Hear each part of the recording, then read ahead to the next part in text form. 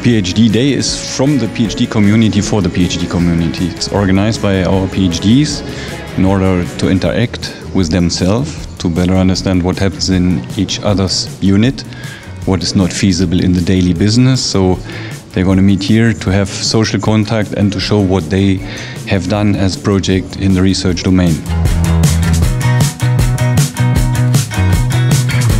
It's very important to reinforce the PhD community as team spirit. It's to have to show what is done on their level in the research. And also for external people, we have a lot of invitees from other institutions, from industry, to show what happens in reality in an RTO such as LIST, and what do they produce, what is their outcome, and what is the intermediate results they might show.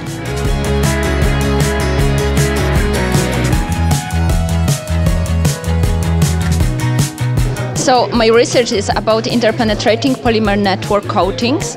So you can imagine the interpenetrating polymer network as two spider nets, which are made out of plastic, and then they are interlacing between each other.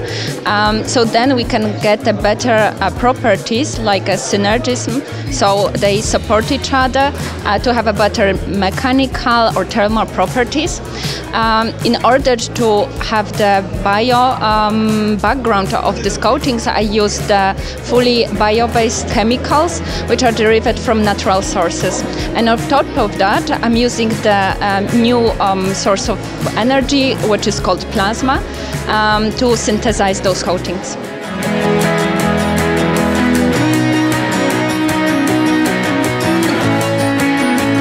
So I'm studying the interaction that exists between heavy metal stress and frost stress. So basically, a few years ago, they discovered that plants that were submitted to a mild heavy metal stress were resisting better to the freezing stress. So basically, plants that grow on heavy metals, they don't die when frost is coming. So here what I want is to find a gene, a level of expression of one gene, that when you find it, you know that the plant will be able to resist the stress.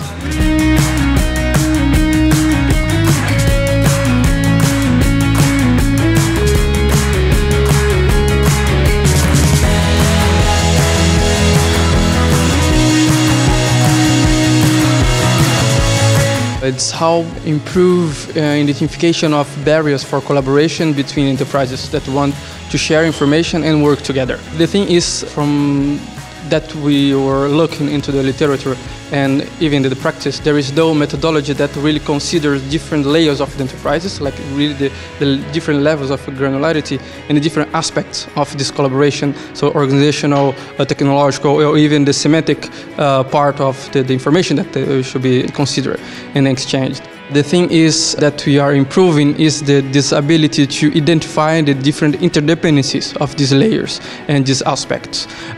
So we are using a requirements engineering approach, so to identify the different requirements and their relations and to relate that to the different business objects that are relevant.